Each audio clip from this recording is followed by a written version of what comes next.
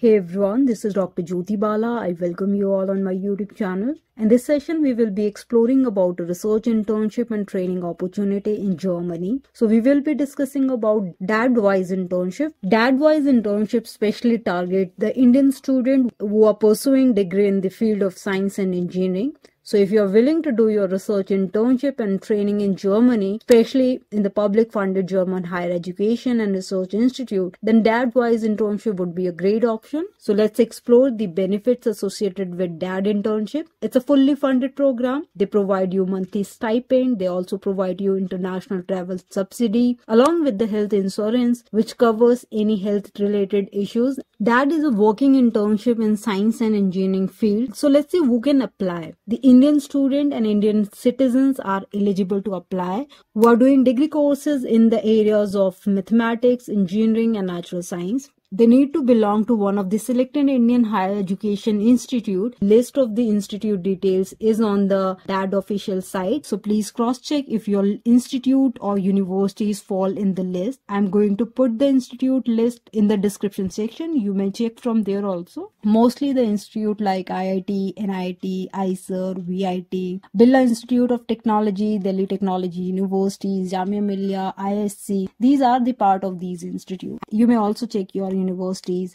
and colleges list from there. Let's see the eligibility criteria. You should have good academic record in terms of marks. So you require 85% mark. The CGPA around 8.5. You have to get the invitational letter from the host institute and the PI. So you have to independently search for the PI's guide and research supervisor where you want to work in that German lab. You have to get the invitation letter from these supervisors and the PI. You also have to get the no objection certification NOC letter from your institute. If you are doing integrated bachelor's or dual program or master's, then you are eligible to apply for this scholarship. These research internship and research project you can do at the public German universities and state funded universities. The duration of this internship and scholarship is around 2 to 3 months. The selection is completely based on the merit and based on your academic achievement. The results are usually announced in the beginning month of February. Let's see how you can apply for this scholarship. There is no German language requirement and German is not mandatory, but a good command over English language is required. So you can go to the online portal. You arrange your documentation in advance, get the reference letter, make your documentation ready. Once you are ready with your documentation, just go to the online portal, submit your documentations. You require to submit updated full CV, letter of motivation up to 3 pages, then NOC letter,